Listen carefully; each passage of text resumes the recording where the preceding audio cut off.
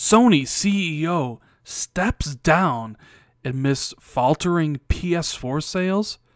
Is it true? Is the age of Sony over? Nah, I don't think so.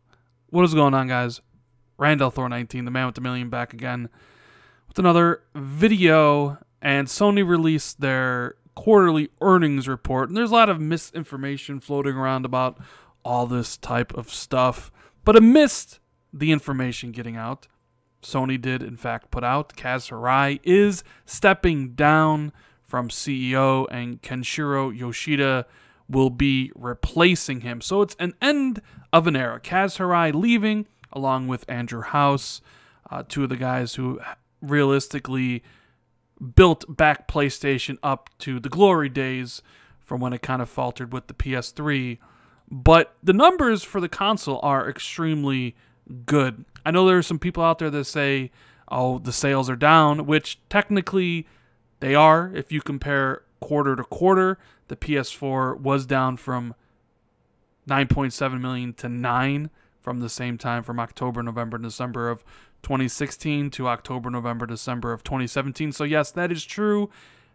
PlayStation sold more last year in that quarter, but overall, year over year, Sony actually sold more PlayStation 4s in 2017 than they did in 2016. In fact, I think it was their best year ever. And it brings the total up, the 9 million that they had for this past quarter, brings it up to 76.5 million units.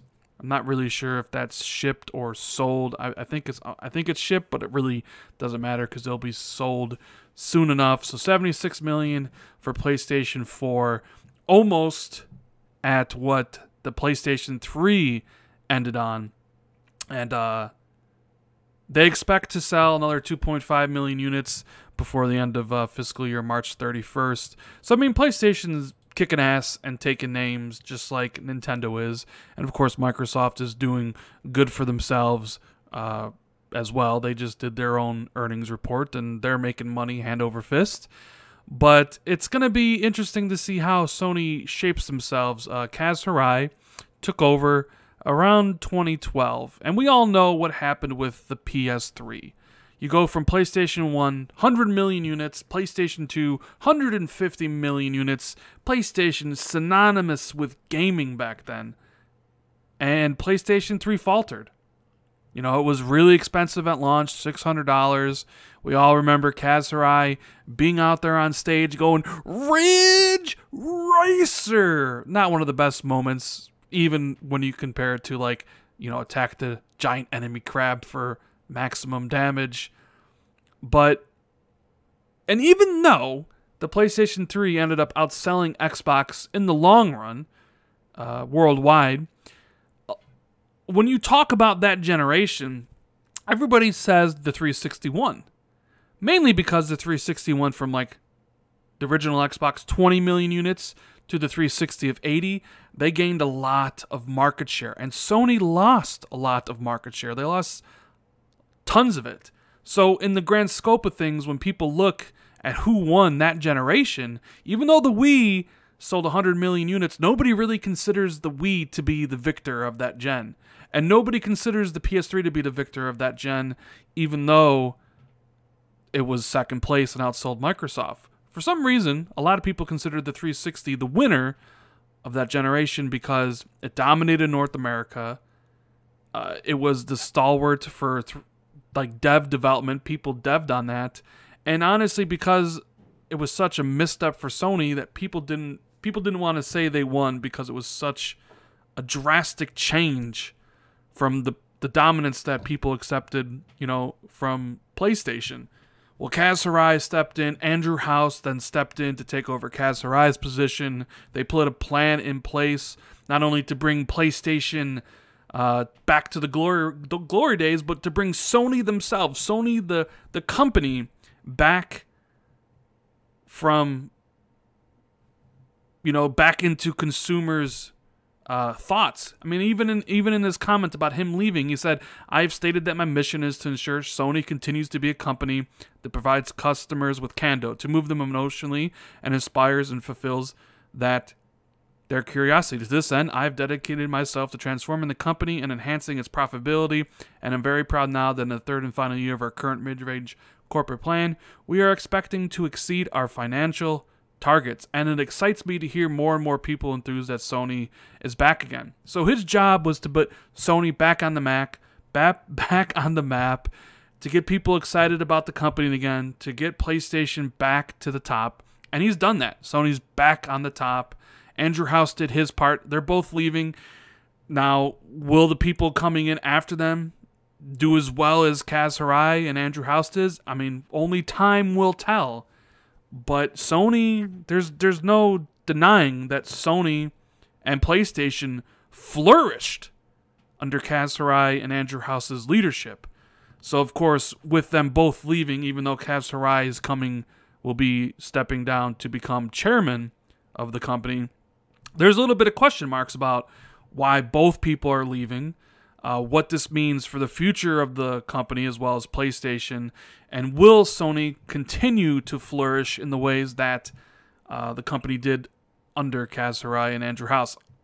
I mean, I would hope so. Everybody wants a healthy Sony. Everybody wants a healthy Nintendo. Everybody wants a healthy Microsoft out there in the market, competing for our dollars, competing for our money so we can get the benefit as consumers, better games, better services, better systems at a cheaper, more affordable price. We win when these companies fight for our hard-earned dollar.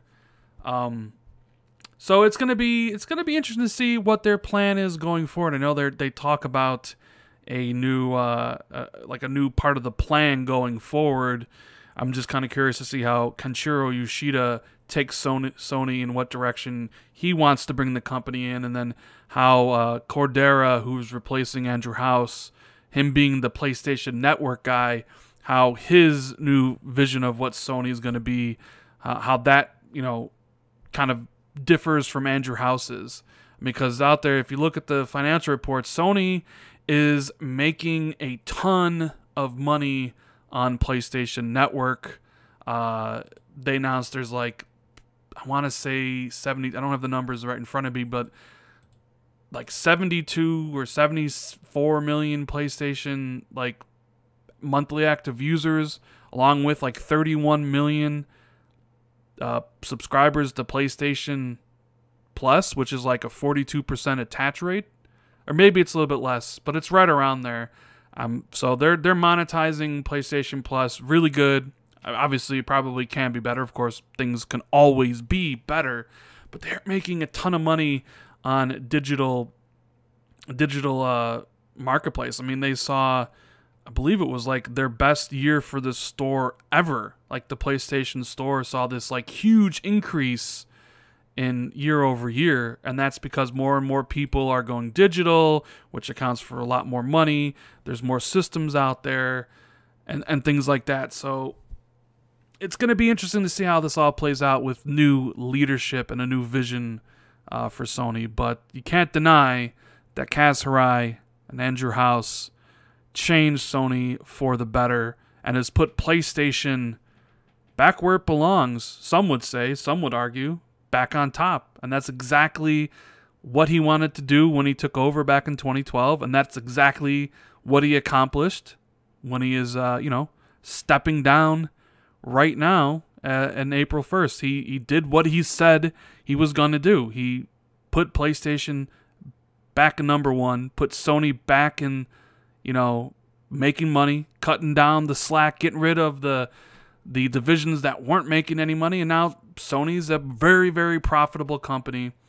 So he did exactly what he said he was going to do, and I'm kind of curious to see if Sony can keep the momentum going, and if the PlayStation can keep the momentum going, because we're going to have a new PlayStation 5 here, and without Kaz Hirai and Andrew House to kind of shepherd the PlayStation 5 in, are we going to see the PlayStation 5 falter a little bit? And these are all things I kind of think about when thinking about, the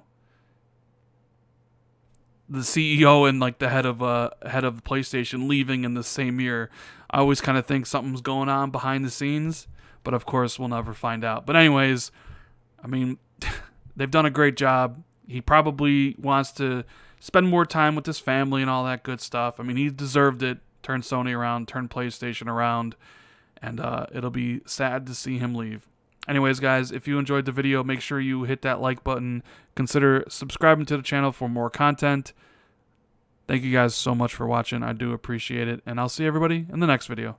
Later, guys.